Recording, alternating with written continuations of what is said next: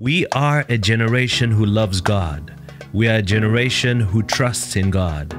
We will always hope in God.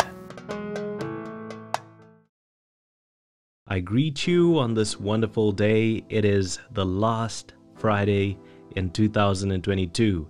It's Evangelist Gabriel Fernandes here, and I'm so happy to be with you on the last Friday in 2022. And the next Friday we experience will be in the new year, 2023. So it's very important that I cover this message that I'm going to share with you today. The title of my message is Don't Skip the Challenge. Let us begin by welcoming the Holy Spirit.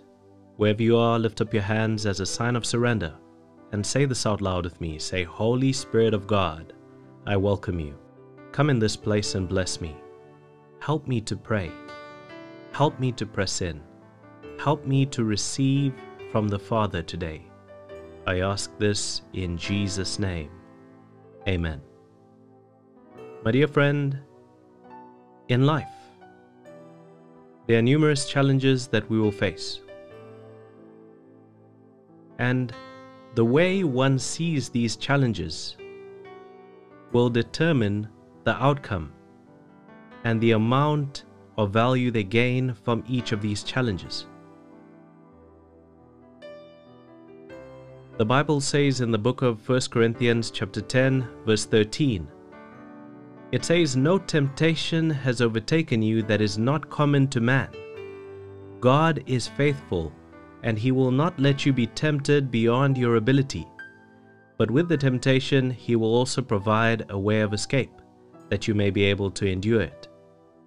Now, the scripture speaks about temptation, but it can be likened also to challenges. It can be applied concerning the challenges you face in life, because when we are faced with a challenge, there is a temptation there to fear and to give up.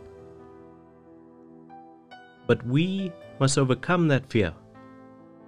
And in doing so, as we overcome that fear and overcome the challenge, we gain so much. There is insight to be gained. There is training that God takes us through. And there is courage that is built up. Ultimately, it builds up our faith.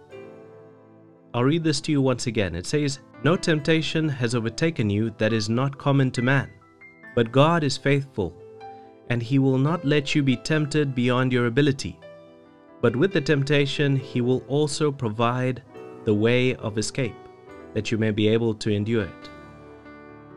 The Bible says the steps of a righteous man are ordered by the Lord. The steps of a righteous man or a righteous woman are ordered by the Lord.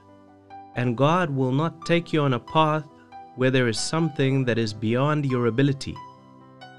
So when we are faced with challenges, when we are faced with trials, when we are faced with situations that are difficult, and we are faced with the question, should I give up or should I keep going? We should keep going in faith and trust in God. We should overcome that fear and press on. And in doing so, we will gain so much value. You see, when many people see a challenge, they are faced with much fear and thoughts of whether they can overcome this challenge. Very few manage to overcome the fear and push forward and overcome the challenge, but sadly, most people are overcome with fear and end up skipping it entirely. They either skip that challenge if they can, or they give up. They say, it's impossible, I can't do this. The act of skipping or avoiding challenges really robs you at the end. It robs you of the valuable insight you could have gained. It robs you of the valuable training that you could have gained. It robs you of the courage that you can gain and the boost in faith that would come about by overcoming the challenge. When we are faced with a challenge, the real challenge is the fear of that challenge. And once you overcome the fear, oftentimes you will easily overcome the challenge and the obstacle that's in front of you. If you are brave enough to say you will trust in God, and you trust Him no matter how things may look, you will see God's divine deliverance, and you will see God work in such a way because you are putting your faith into action. You are applying your faith. Now, I'm not saying go out and test God. No. But I'm saying when you are faced with a challenge on your journey that God is leading you, overcome that challenge. Don't give up. Don't give in to fear. Push on and fight the good fight of faith. Believe and trust God for your deliverance, and He will help you. In the year 2023, whatever challenge may come, trust God. Have faith in Him. Don't give up. Continue believing in Him and trust Him. Whether this challenge is faced in your personal life, in business, in ministry, in your community, in your career, whatever the challenge is, perhaps it's even in your studies. Maybe there is a certain module in your studies that you say, this is too difficult, I can't do this. And God is leading you to do it.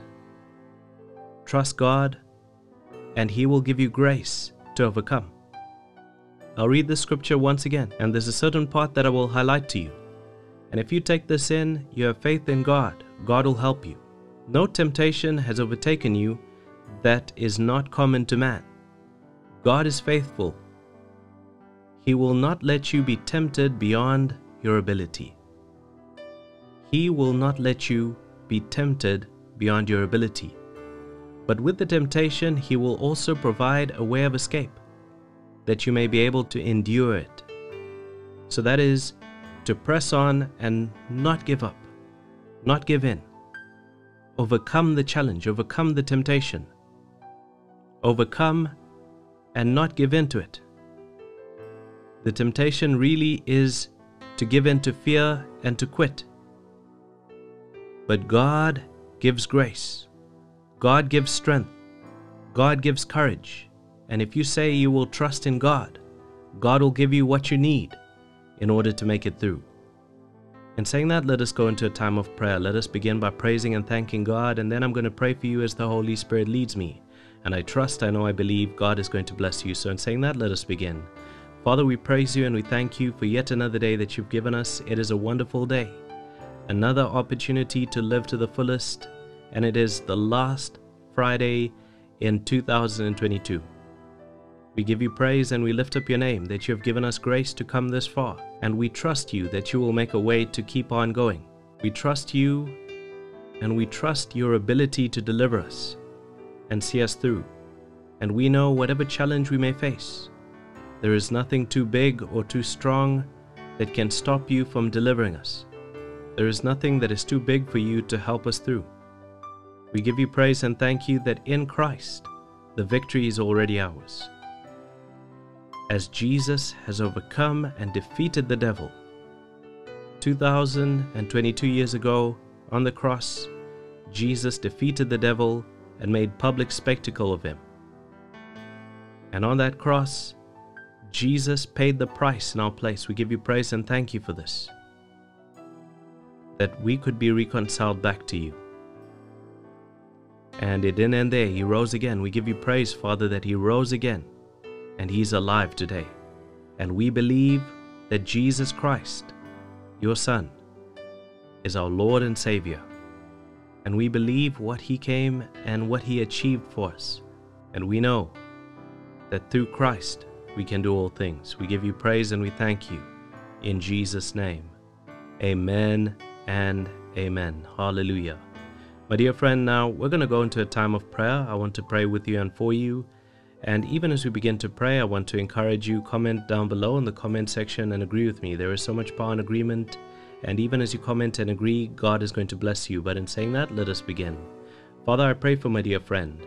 Even today, give my dear friend the grace to face whatever challenge may be standing in front of my dear friend. My dear friend who's watching this video.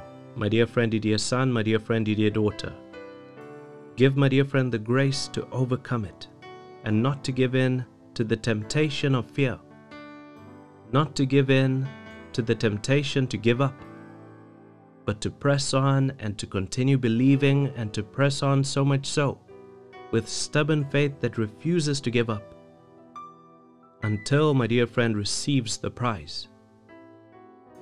Give my dear friend grace to run this race and to run it well, to run in such a way that my dear friend wins the prize. in line with your word. I ask this in Jesus' name, and I thank you for it, Lord. Amen and amen. God bless you, my dear friend. God keep you. The grace of God and the fellowship of the Holy Spirit be with you now and forevermore. In Jesus' mighty name. Amen and amen. From myself, Evangelist Gabriel Fernandes, God bless you and goodbye. Thank you for watching. If you were blessed by this video and you would like to support us to keep making content like this, you can do so via PayPal or Patreon. The links are provided in the description. God bless you and goodbye.